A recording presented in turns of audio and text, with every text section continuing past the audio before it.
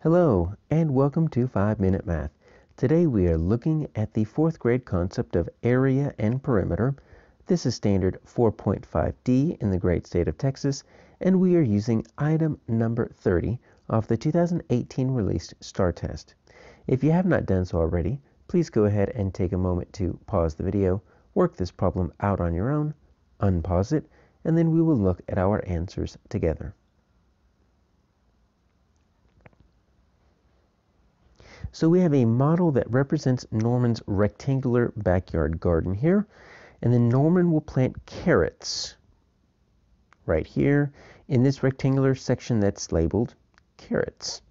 So we need to find the area in square feet of the section where Norman will plant the carrots. So we're actually looking for the area of this section right here, and it looks like we have a rectangle, and it looks like it has no dimensions labeled for us. Now we actually can find some dimensions, but we need to make sure we know that the area is the inside. We're looking for the inside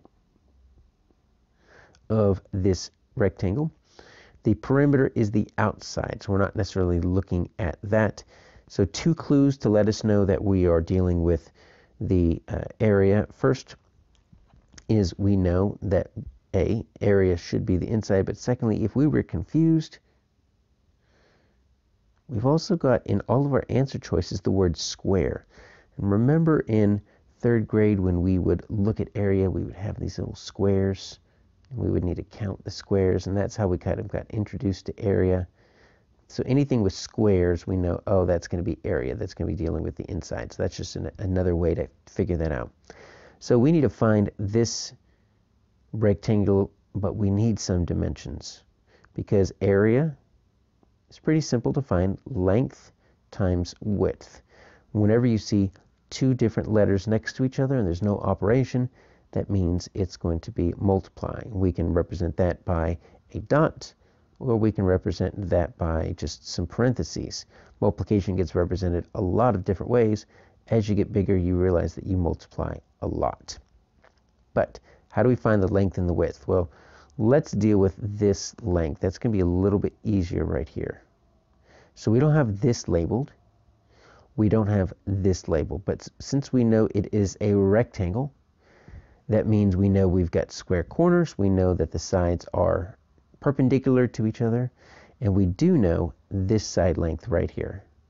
And if this side length is 14 and we know it's a rectangle, it's not slanted, it's not some weird type of quadrilateral, then we also know that this side length is 14 feet, and we know that this side length is 14 feet. So we can use this outside one right here to figure that out. So we've got one of our measurements here, 14 feet, but we need to figure out what that width is. Now, what we could do is we can say, well, if the entire top from side to side is going to be 30 feet, but then the bottom all the way up to the carrots is 24 feet. This almost looks like a, look at this, part hole. Well, we know how to do a part hole. So we've got our 30, and we've got our 24, and really we're just looking for that little chunk right there. So we can either subtract 30 minus 24, we could add up 24 plus what? But I think once we see it that way, we see, oh, that's going to be 6 feet. That's pretty easy because you need this 24 plus 6 to make this 30. So there we go. Now we have our dimensions, 14 times 6. They made us do a little bit of work. So let's just go ahead and multiply 14 times 6. And I'm going to multiply 2 different ways. I'm going to go ahead and do the standard algorithm first, and I'll also show you how to do partial products. So 4 times 6 is 24, so we put the 4 there, and we carry the 2. Or you can do 4 times 6 is 24. That's partial products.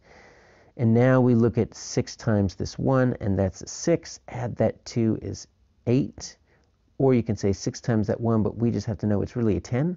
So 6 times 10 is 60. If you add this up, you see either way, you're going to get 84. And then it's going to be square feet because we're dealing with little squares. So our answer here is going to be J.